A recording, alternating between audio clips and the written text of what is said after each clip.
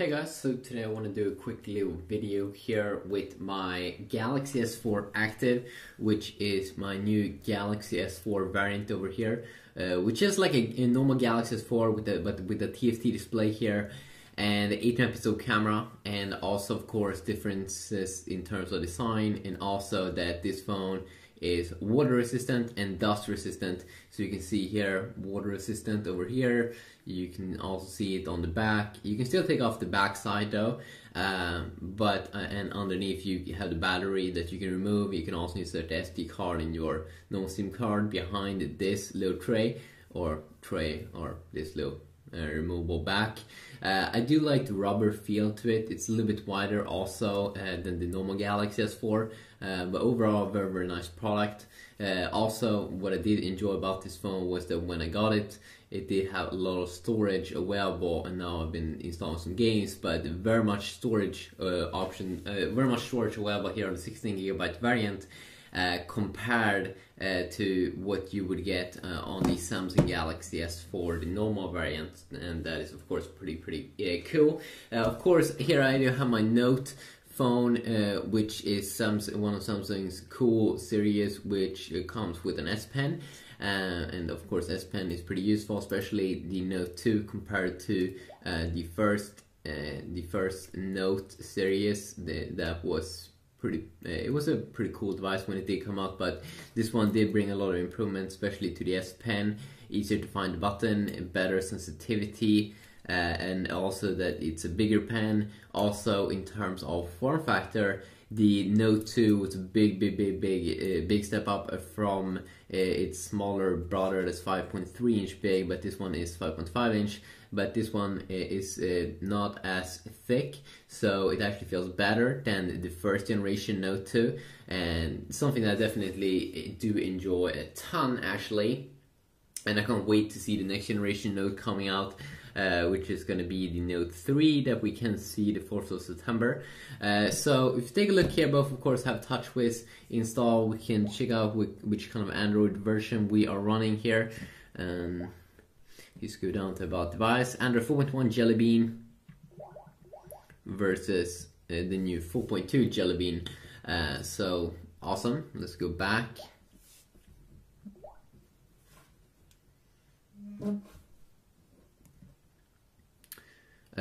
If you want to see any specific videos also with these phones comparing something, please let me know about that. But you can also see here TFT display here versus AMOLED display. Usually colors will look a little bit better here, probably most people would say on the AMOLED display, but the TFT display here still looks good actually. This is a high-end phone, so the display is actually very good for most people, especially if you come from a high-end phone. But if you're used to AMOLED screens, you will see a tiny bit of difference. And I also might do more videos going over the display if you guys want to have that.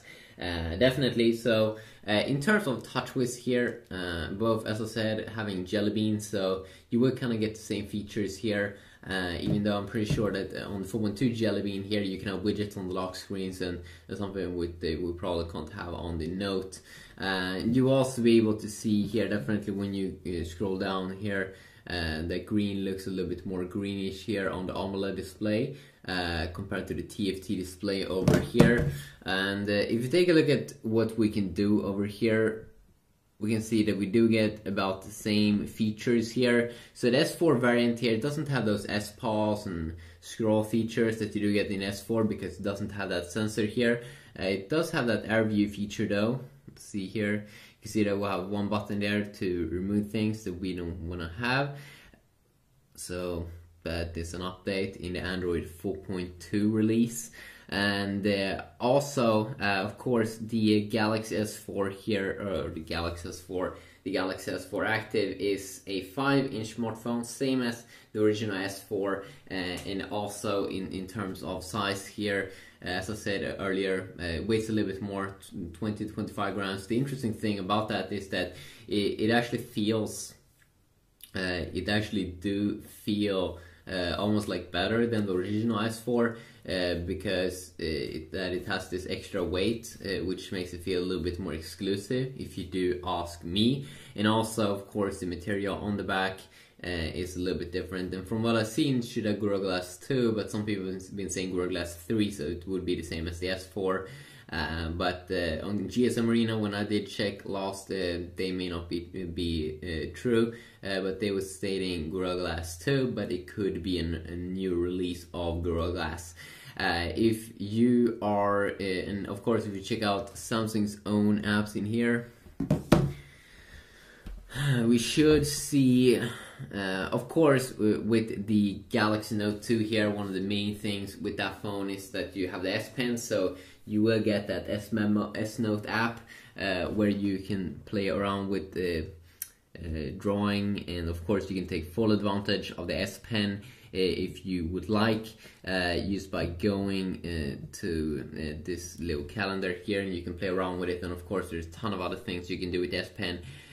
What I usually do with the S Pen, which I find pretty useful, this is what I like the Galaxy Note, is that whenever I want to take a screenshot, I always bring out the S Pen, and if I want to blur something out or something, so let's see here, hold in like that, and immediately I can start to draw something here, and I can blur something out, and then I quickly can save it or I can erase it.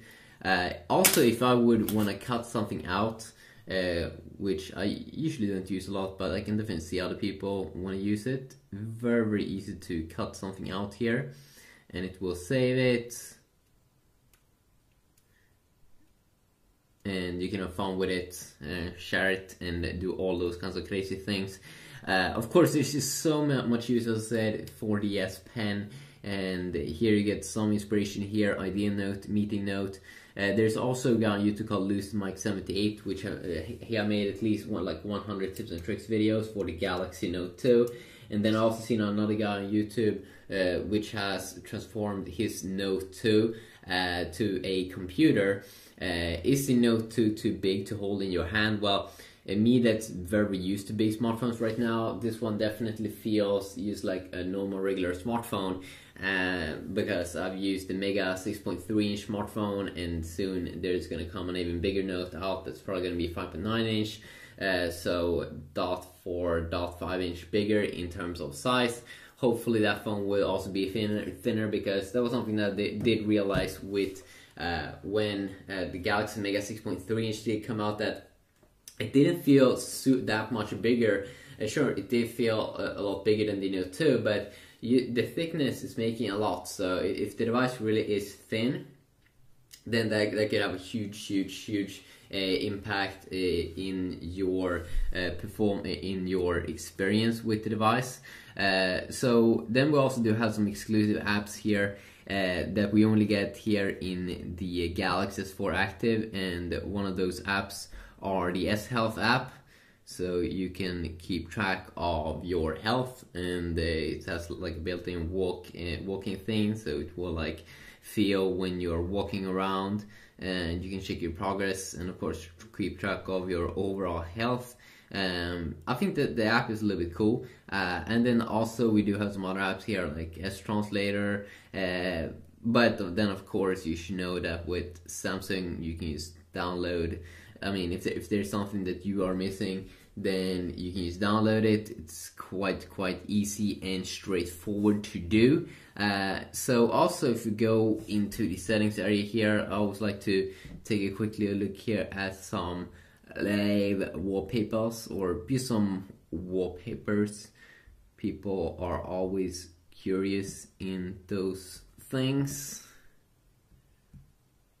So if you go in here, good wallpaper.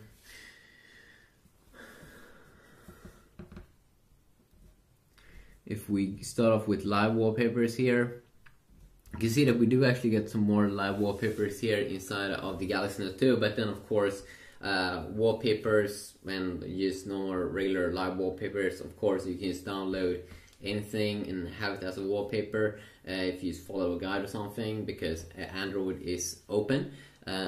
But if you go back, And let's take a look at those normal wallpapers. I really do believe the company should put some more time into wallpapers, because me personally, I do enjoy it when a phone comes with nice stock wallpapers.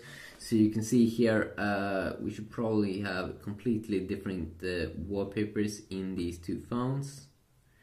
And yes, that is what we're having. We have a little bit more nature here, and of course you do get these nature backgrounds because usually Samsung is talking about the nature, and that they call them TouchWiz, the latest version of TouchWiz for nature UX.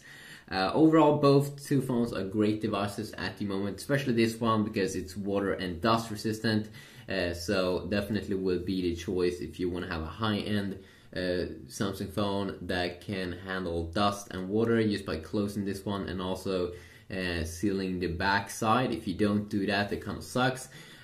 Also, if the phone gets too hot while you're playing games, you can just put it in water and it should be cold again. So if you want to see a specific video comparing these two devices, maybe in browser gaming or anything, please let me know about that, and I'll see if I can pull it off. Yeah, peace.